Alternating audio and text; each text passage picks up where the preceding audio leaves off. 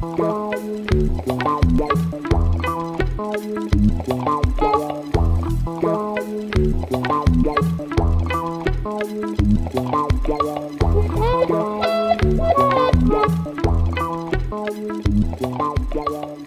Thank you for the introduction, and thank you to the organizers for putting together this workshop, conference, allowing me to talk also. Yes, so I'm going to talk about the Poisson Voronoi tessellation, and I'll start by making sure all those words make sense. And actually, I would like to add an open problem to the problem session. I'll play by the rules, and it'll take 30 seconds, and I'll do it at the end, if that's okay. Okay. It's also not related to what I'm talking about. So. Okay, so this is, okay, there we go, the hyperbolic space. So this is the hyperbolic plane, a model of the hyperbolic plane. So everything I'm going to do today in detail will be about the hyperbolic plane. Some of the theorems that I will talk about also work in d-dimensional hyperbolic space. So what you're looking at is a uniform tiling of the hyperbolic plane, really spectacular object. So each of those triangles, well, they're isometric. You can use the isometries of the hyperbolic plane to map them transitively between each other. I put it up here to illustrate two features of the geometry of hyperbolic space. One is that volume growth is exponential, so you can sort of count triangles. Oh, I have a pointer. Yeah, if you go out some fixed distance, you can sort of see a branching structure. Okay, so you're getting a growth, an exponential growth in the number of triangles. Those all have the same volume. It's exponential volume growth. The second thing is that geodesics are diverging exponentially. So this is not an invariant tiling. Is it not an invariant tiling? Because the degree in the middle is different from the degree. I never actually counted. Oh no. Okay, well. There is an invariant tiling. This is not it. Thank you, thank you. I've given this talk many times too, with that picture. Okay. Yeah, so it's maybe there's some periodicity. I guess there are some yeah. Okay. Oops. Okay, proceeding. So exponentials, geodesics diverge exponentially. So if you follow some geodesic out from the origin, follow another geodesic out from the origin, and I tell you have to connect those 2 points without going through the center, so going around a Euclidean ball or something like that, well then you'd have to go around the outside like this, and the distance is exponential in the radius. For this reason, it's usually said, or often said, that the hyperbolic space is tree-like, because the best way to go, the geodesic between these 2 points, comes back in through the center and then goes back out. Okay. This is also an example of a Voronoi tessellation, I believe. Yes, please. Yeah, yeah. So I'll make something precise in a second, but yeah. Oops.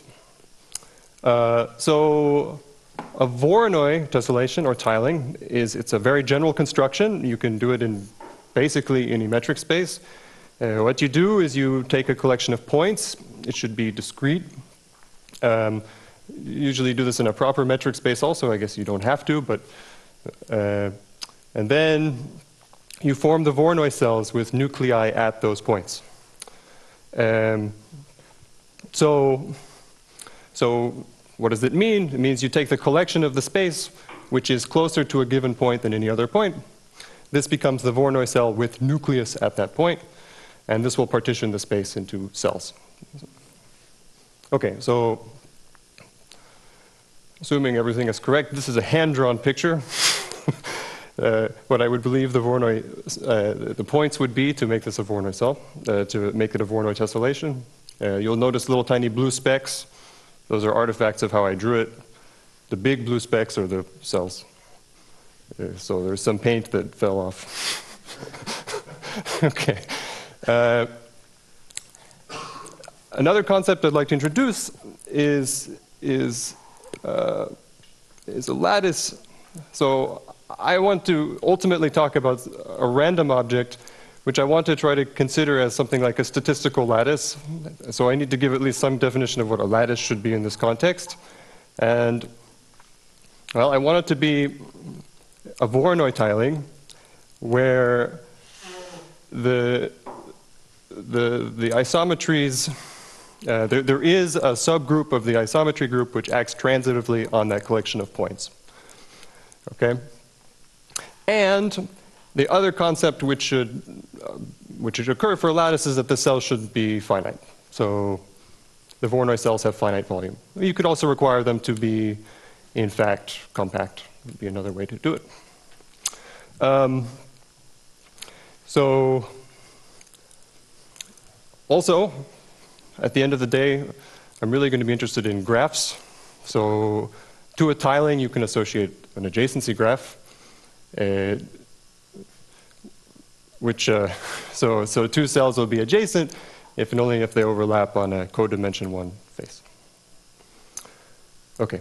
Also, if you're familiar, this is also the Delaunay graph associated to the collection of points. Okay. So there is a sense coming from geometric group theory in which a lattice is in a sense equivalent to a space.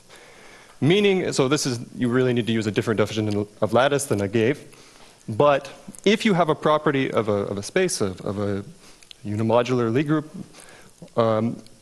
then you can find an analogous property of a lattice which copies that property. So for example, amenability, the space will be amenable if and only if the lattice is amenable, and properties like this. So you have to, slightly alter the definitions for them to make sense. So for example, the hyperbolic plane is non-amenable. So what's written there, you have to look at smooth subdomains of H. You look at the boundary surface volume, so this is dV here, divide by the volume of V, and you take the infimum over V which have finite volume, then this will be positive. And then there's the graph notion of amenability or non-amenability, which you would ask about the lattice, which would be that, okay, so now you look at a graph boundary, so I'll use the edge boundary. So this is the number of edges crossing from V to its complement divided by the size of V, or in fact the volume of V, but it won't matter in this situation. This should be positive. Okay, so I'm going to introduce a statistical lattice, and that's going to be the hyperbolic Poisson Voronoi tessellation. And the question is, does it copy the same properties? So if you take non-amenability from the space, does the hyperbolic Poisson Voronoi tessellation also have non-amenability? I won't try to define exactly what a statistical lattice should be.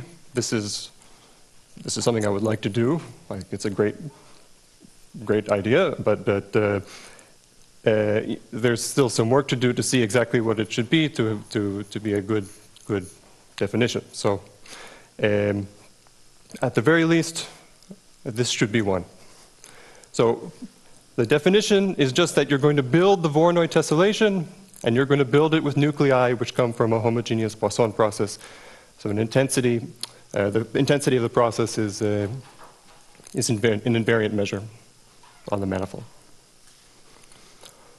Okay, so just for notation, I'll write this V lambda to be the dual graph of this tessellation. That's the Delaunay graph. Okay, so I'll start with a picture. This is a simulation of both of these objects. So the blue vertices are the Poisson points. There is a point at the origin. I will, in general, condition the Poisson process to have a point at a given point in the space. This is eventually to make things unimodular. And the red cells are the Voronoi cells. R here is just a truncation parameter for how much of the Poincare disk I actually simulated. And for the most part, I won't talk about the difference in lambda. Lambda was the multiple of the hyperbolic area measure you took. You can see one difference in the simulation. So as you increase lambda, you're putting in more points, which causes the mean spacing to go down, which means that more and more the process looks Euclidean. And you could certainly prove that as you took lambda to infinity, this would converge in a sense to a Euclidean Voronoi tessellation. Oops. So here's lambda equals 1. So one thing you could keep track of would be, for example, average degree in some sense. So the average degree of the blue graph should converge to 6, which is what it has to be for an infinite Euclidean tessellation, a triangulation. Okay. So some basic properties of this object. For starters, every cell is finite. In fact, you can say much more than that. It's easy to get a tail bound on how big they should be. If you look at the Voronoi cell nucleus at the origin, for example, you can see that the probability that it exceeds some ball of radius t is decaying, in fact, doubly exponentially. Why should it be doubly exponentially? Well, it's pretty easy to see. If you take a point in your Voronoi process, this is I guess I can use chalk. You have a point, this is in pi lambda, it's in a big cell. So there's a point which is very far away. This is t. So it's very far away. That means that there's no other point in pi lambda which is closer to this point than this nucleus. So I can draw the disk around that point, and there must be no pi lambda inside that disk. So there has to be a big empty disk. If there's a big empty disk, well, the probability of that particular event happening decays like e to the minus lambda times the volume, which is growing exponentially, so e to the minus lambda e to the t. Okay, and so now you can do a net argument to turn this into an actual statement about. How do you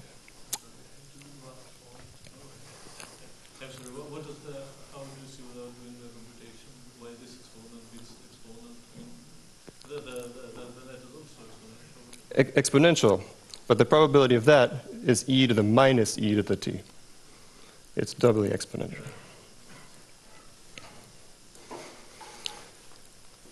Okay, another basic property is that the volume growth of this graph is exponential. This seems totally obvious, and it's extremely annoying to prove. I don't know an easy proof of it.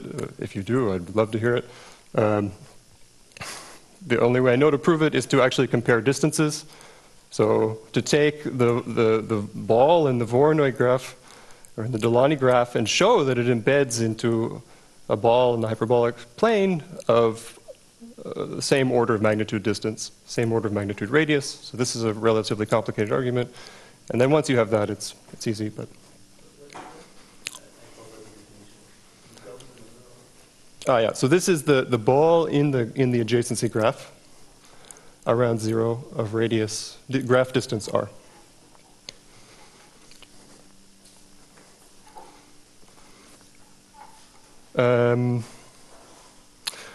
Second point is that this is a randomly rooted limit of finite random graphs. So I mean, this is like the Benjamini-Schramm sense, right? So do you have a sequence of finite graphs so that when you root it randomly, choose a root uniformly at random, you get convergence and distribution to the Poisson Voronoi, the hyperbolic Poisson Voronoi. So this is in contrast to the first thing, very easy to prove once you know what to do, but maybe more surprising. So you can't just take a large truncation of the graph and choose a point uniformly at random, because as with what's seen with the canopy tree, you'll end up very close to the boundary. Instead, what you can do is you know that there exists manifolds, hyperbolic manifolds, which on any ball look like hyperbolic space. In fact, you can get the injectivity radius to be going to infinity as a sequence of manifolds goes to infinity. So on any ball of a big size, it's exactly isometric to hyperbolic space. But it's a finite compact manifold. So it's actually a locally hyperbolic space. It's hyperbolic space. It's quotiented by something. So you just put the Poisson Voronoi construction on that. But on big balls, it's hyperbolic space. So it doesn't matter which one you choose. It'll look like hyperbolic space on big balls. So as you go down this sequence of random graphs, you converge to this thing.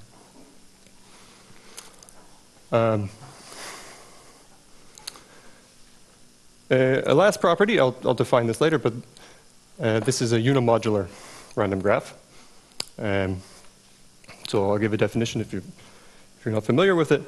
And I'll just say that all of these properties hold in much bigger generality. So you can do everything I just said, and it's all the same working on a Riemannian symmetric space. It's kind of a natural closure of where these ideas work. You can run the Poisson Voronoi construction. Everything I just said, well, okay, Riemannian symmetric space of non-compact type. So but certainly all the hyperbolic spaces. Which one? That's true too, yeah. Yeah.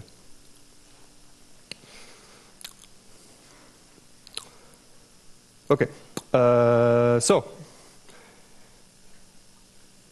just like the error in the first slide there, this slide is frustrating because I wanted to pose the question first, is it non-amenable? And then I could talk about it first. The answer is no, it's not non-amenable. Because there's a kind of obvious problem that's going to happen. It's because you build this from a Poisson process on a locally Euclidean object. So you're going to have regions where there's kind of a dense collection of points, but in that region it looks Euclidean. Okay, so it's basically Euclidean Voronoi tessellation in there, and it's not going to do better than Euclidean isoperimetry in this ball. And Euclidean isoperimetry, okay, it's not, you don't have a bounded gap, right? It's going to go to 0. And you're going to get bigger and bigger collections of these locally Euclidean areas. So this destroys the uniform non-amenability of the object. There is a way, one way to still prove something, which is to introduce this idea of an anchored isoperimetric constant. So what's going on here? So in the original isoperimetric constant that was an infimum over all finite sets, this will be a restriction of the collection of sets. First, you'll pick a designated anchor. So this is the root. Doesn't really matter which one you pick.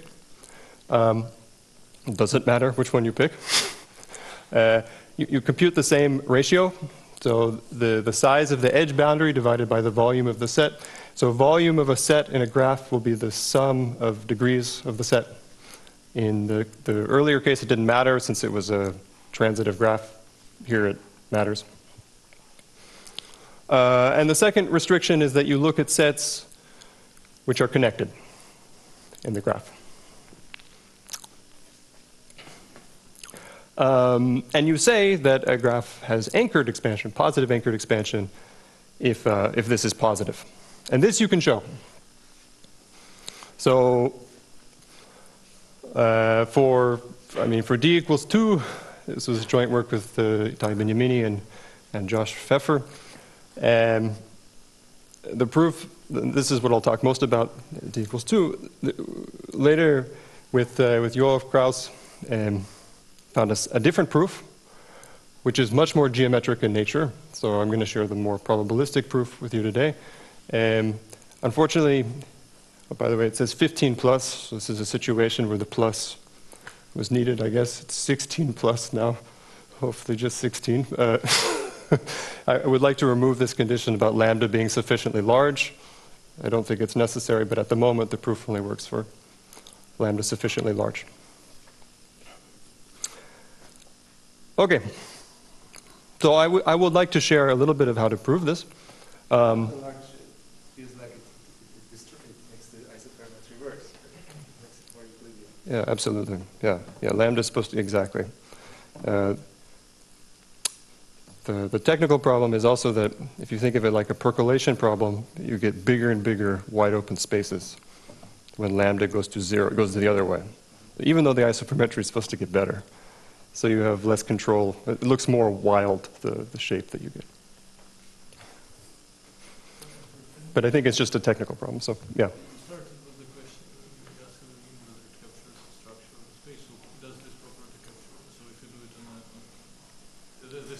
this doesn't fall For more general spaces. No, but I mean, this is so for an amenable space it will not fall. For an amenable space, it should be amenable, right? I would say. I think so.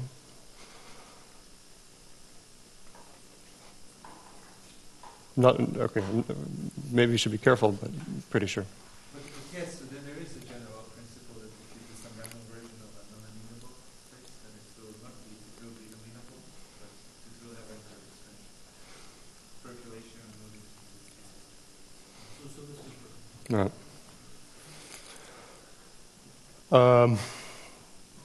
I do want to discuss a few consequences of anchored expansion. So it's not as strong as expansion, but it still has some nice properties. So it's a theorem of Balint that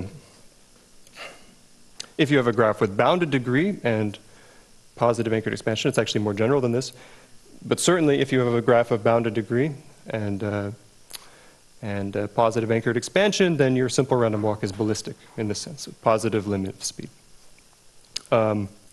He also estimated the heat kernel, and you get this type of estimate that the transition probabilities decay like this stretched exponential, and this n to the 1/3 is optimal in the sense that, for example, for Galton-Watson trees, which will have positive anchored expansion, this is the correct decay.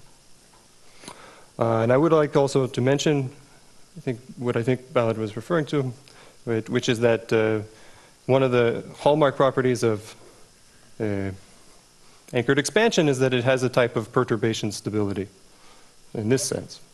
You take a graph with anchored expansion, you run Bernoulli bond percolation on it with sufficiently high constant.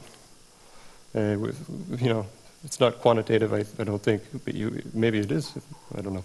If you take p sufficiently close to 1, though, you will still have anchored expansion for the infinite clusters.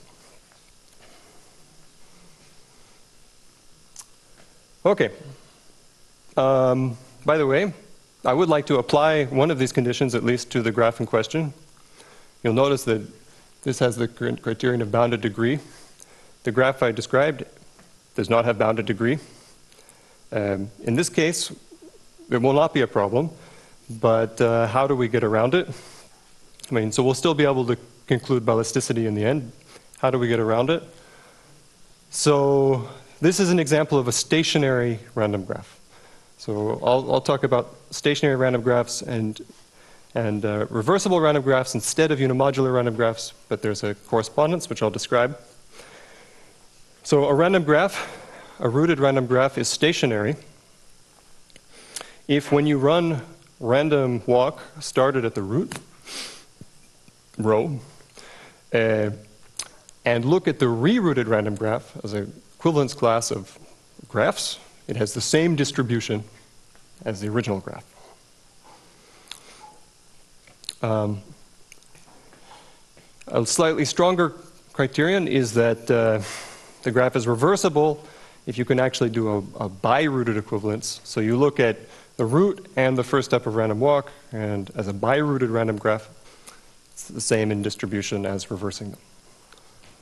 I'll give you some examples. But before that, let me just say that reversibility is basically the same as unimodularity if you're allowing yourself to slightly change the measure. So if you take a reversible random graph and you define a new measure which is absolutely continuous but biased by the degree of the root, then, well, I mean, you need to work in the situation where your root has expected degree. But then P is unimodular. P is unimodular if and only if, yeah, Q is reversible. Oops, okay.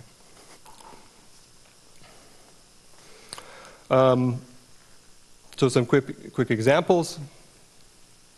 Transitive graph will give you a stationary random graph. Kind of a cheap example. There's no randomness, but the same flavor. A Cayley graph will give you a reversible random graph.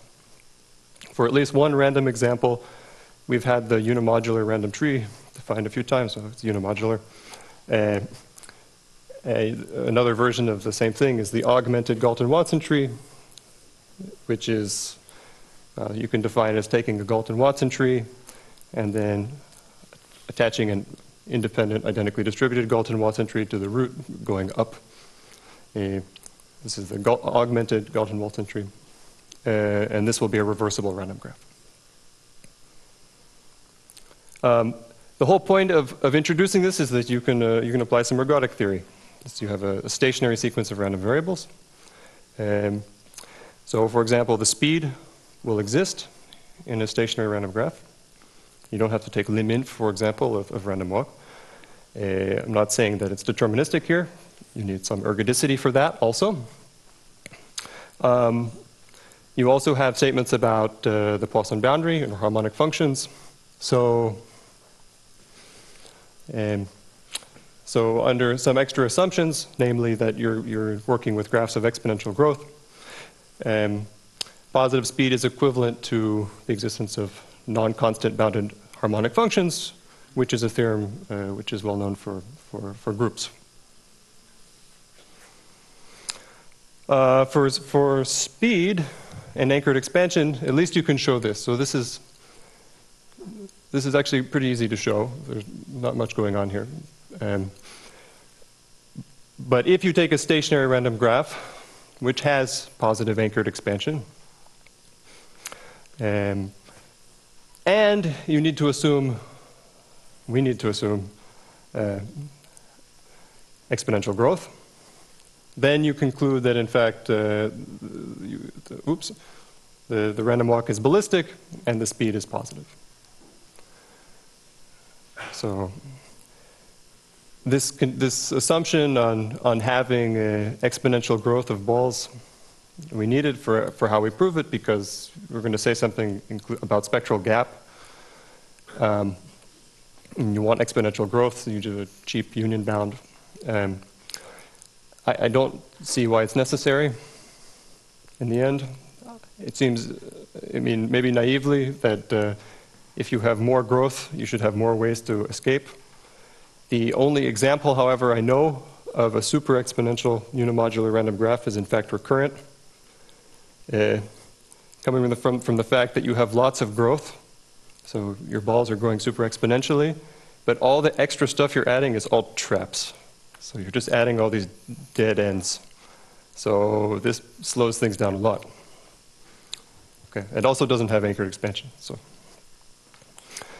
it's a tree, finite tree. You have no assumption of degrees in this term? We have no assumption on degrees.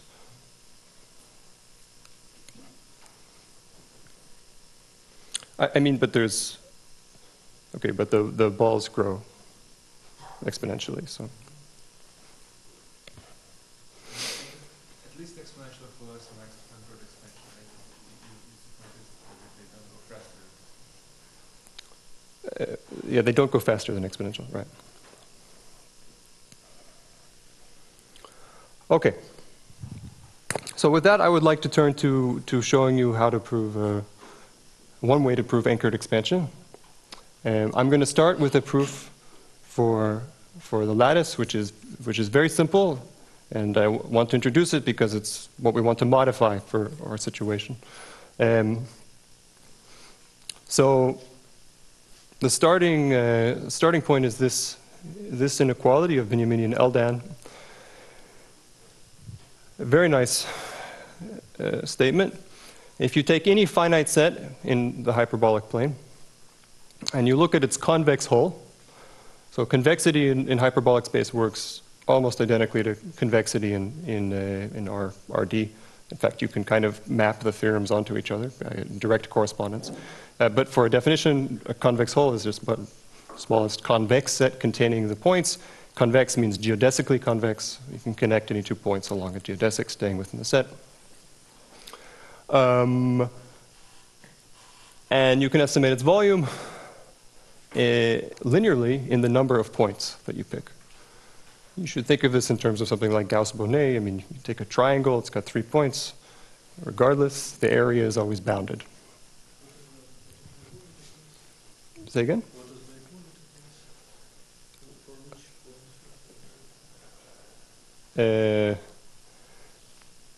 I don't know if that constant is sharp. Yeah.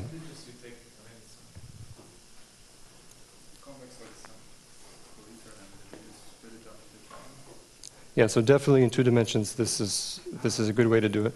Yeah, so 2 dimensions, this is a very good point. There's not much to say because you're talking about a polygon. You can turn it into a collection of triangles. You just count the triangles and you have the right number. This theorem also holds for HD. The constant is different, d-dependent, and then there's more to it. But okay. So how can we use this? So, in fact, we'll be able to prove expansion here, not anchored expansions, since we're talking about a lattice. You take a finite set of nuclei from your lattice. You take any points. And we would like to talk about the boundary, so we're going to enlarge this set. We'll look at the 1 neighborhood, so we're going to put all the balls of graph distance 1 around them, so this will be x prime. To capture the edge boundary, what we'll do, we'll look at the convex hull of x prime and look at the points of x prime which lie on the convex hull, the boundary of the convex hull. So these are certainly going to be points which are in the vertex boundary. So this is a lower bound for the vertex boundary of x. We apply the theorem, the lemma, and so we can bound this quantity below by the volume of that object, the convex hull of that object. Okay, so what did I do? I took a convex hull, I took its boundary, I took its convex hull. This is doing nothing. So that's the same as putting the convex hull there. So it's the volume of the convex hull of x prime. And here you have, well, what was there before was a lower bound for the edge boundary, or vertex boundary, so it's a lower bound for the edge boundary. Okay, so far so good. Now we want to lower bound this quantity. So what we'll do is we'll count the number of Delaunay triangles contained in that set x prime. So these are the triangles with vertices completely contained in x prime. Now each of those triangles, because we're in a situation where, you know, the Delaunay graph, I mean, you have a transitive action on it. The triangles have a uniform lower bound. So you can bound globally over the whole set of triangles some constant for the lower bound of the volume, so it turns into a counting problem how many triangles you have. But this is 2-dimensional space, so you can estimate below the number of triangles you had, just a triangulated region of a 2-dimensional space, by the number of vertices. So you end up with that. So you end up with actual isoperimetry. This also suggests one way to approach actually proving anchored expansion. So in the random case, we won't be able to expect to get a uniform lower bound for the areas of the triangles. But if we can get a bound, some kind of bound, lower bound for areas of triangles, we can get some kind of statement. So what we'll show is if you take a collection of Delaunay triangles, so you have an anchoring point now, the origin, and you look at triangles which are connected face by face. And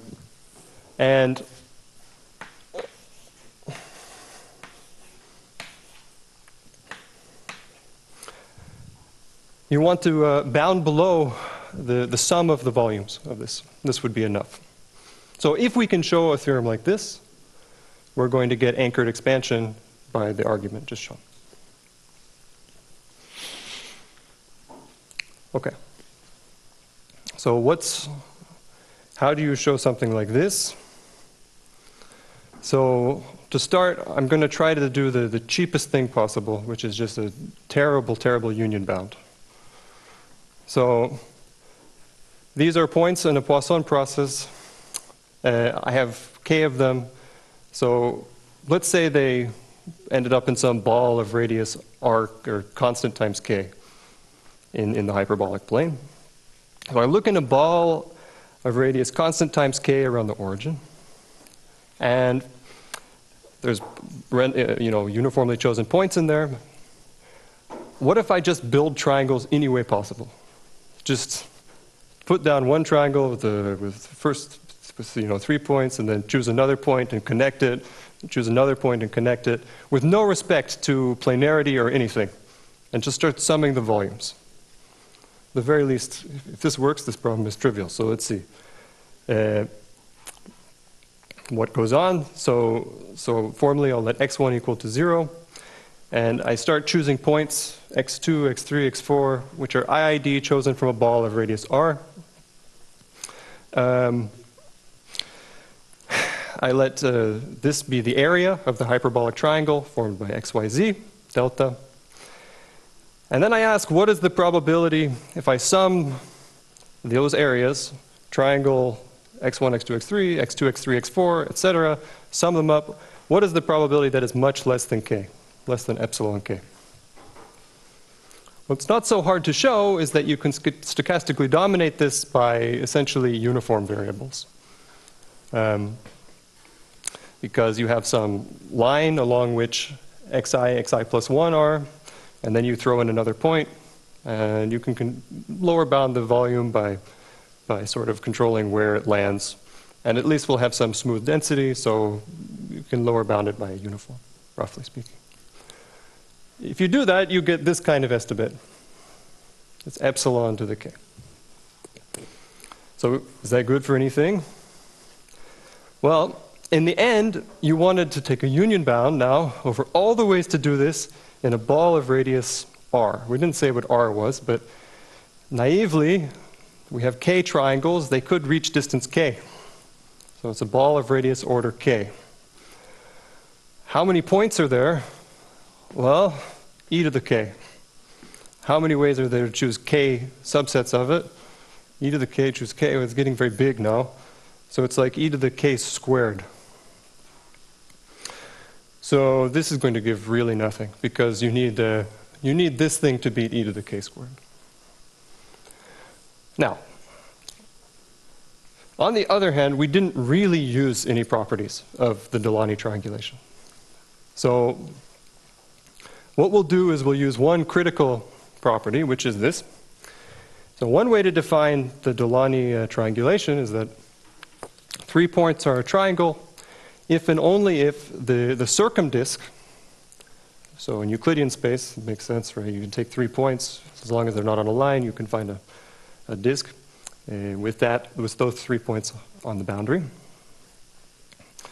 So you need to be able to do that in hyperbolic space too, in order to make this a Delaunay triangle. But you should ask if this is always possible, and the answer is no. So you can definitely find 3 points in hyperbolic space which are not collinear, which do not have a circumdisk. I mean, you can think of it in terms of plane geometry.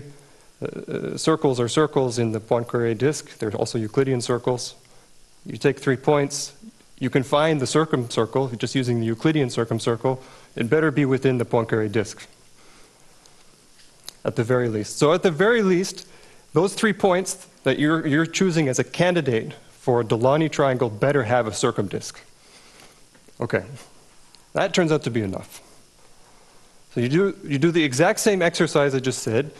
You put down points one at a time, and you ask, what is the probability, or yeah, you want to, oops, You want a lower bound for this volume. But you want to work on the event that everything has a finite circumdisk. If you do that, instead of having just the uniform, you'll have this epsilon to the k from before, and you get this huge normalizing factor, which is the volume of the ball of radius r. And this is exactly what you need to cancel the entropy from having that many points, ball of radius r to the kth power. So the real proof is only one step more complicated now, because you need to also consider other triangulated shapes. You can't just do a line like this. But basically, this is what you need to do. So I want to say one thing about why that's true. So once you establish it, it really completes the proof. Why is it true? So the basic geometry lemma is this one. So you fix this radius that you're going to sample from. And I'll put one of my points to be 0. And I'll take x to be a point on, well, it doesn't really matter where. I can put on the real line. And then y is chosen uniformly from the ball. So the probability that this area is less than theta and the circumdisk exists is bounded by a constant times theta. Here you have some factor relating the, well, okay, if x and y or x and 0 are right on top of each other, you won't have a big area no matter what. And so it's really theta over this, but then you actually have this extra factor here coming from the volume of the ball of radius r. So this is the claim, and the proof is a picture.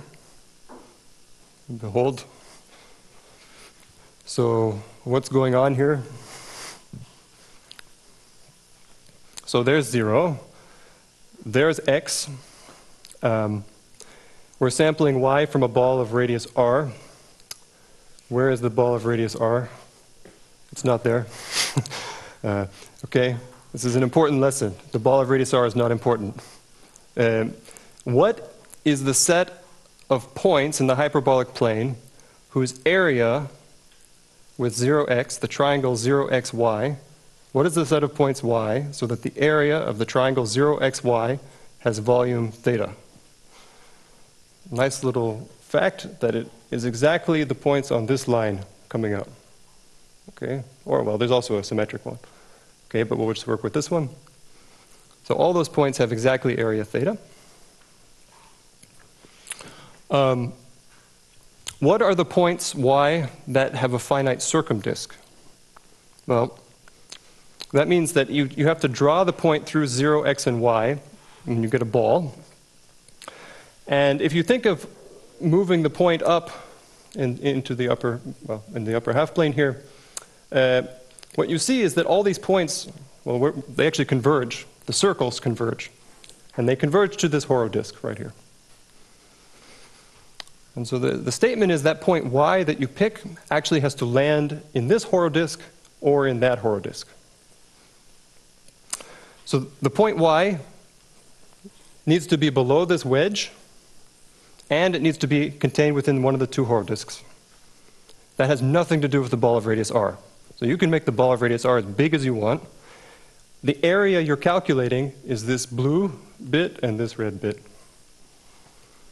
So that's your probability. You find that area, and then you divide by the volume of the ball of radius r. This is why you get independent control regardless of the size of the ball. Okay.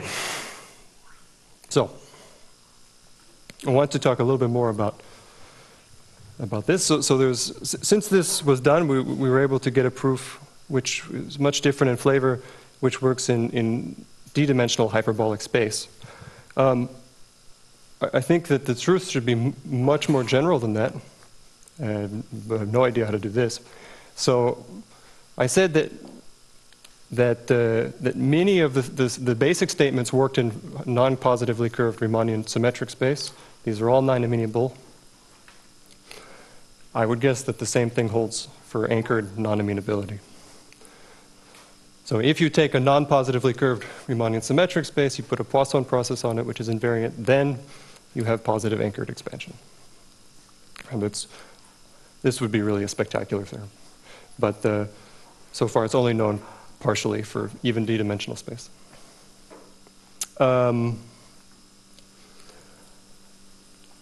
Second set of questions revolves around boundary convergence.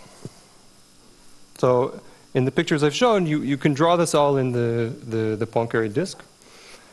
If you run random walk on it, it's going to be ballistic. So where does it go? Well, it goes from the origin, it goes out and lands somewhere on the boundary. So you have a harmonic measure. Where on the boundary does it go? So there's a wonderful theorem about lattices, hope I'm saying it right, that if you put a lattice in hyperbolic space, the harmonic measure will have a Hausdorff dimension less than 1. And if you do the nearest neighbor random walk. It comes from the sort of anisotropy of the problem. Because if you go in some directions, you have to go left and right some amount. You go in other directions, you go left and right a different amount. So you get this kind of fractal-like distance distortion. This process is anisotropic, right? I mean, it's a Poisson process. It looks the same going in every direction. However, I still think it's singular for a different reason, that the harmonic measure is singular. People have told me I'm stupid for thinking this, so I think it's an even better question. Is it singular? Yeah. So, well, if you want to talk to me about it, please come talk to me about it. So I conjecture no. I mean, yes. And do I have another slide? No. Okay. So I did want to spend a few minutes saying an open problem, but I guess this is the end of the talk, so I'll stop now. Maybe we'll take questions if there are. But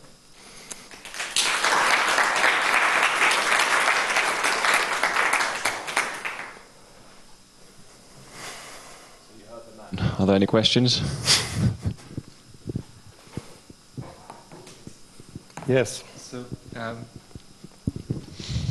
thanks. What do you think about return probabilities? And this?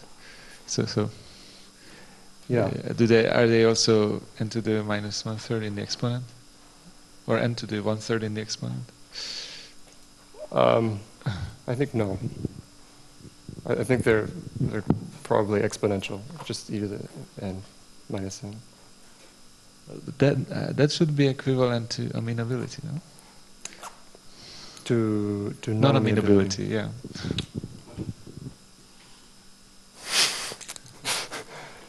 Yeah. So the reason that they're the n to 1/3 in the Galton-Watson case, which is the only one I really understand, doesn't seem to be possible to me here, because of pipes and trapping phenomenon, which don't really happen, I don't think. That's a good question. So it'd be very interesting if it was n to the 1/3. Yeah, so I guess it can't be n though. That's a good point, yeah.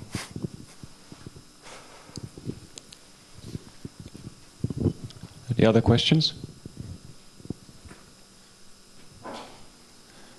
Okay, so if not, then well, let's thank Elliot again.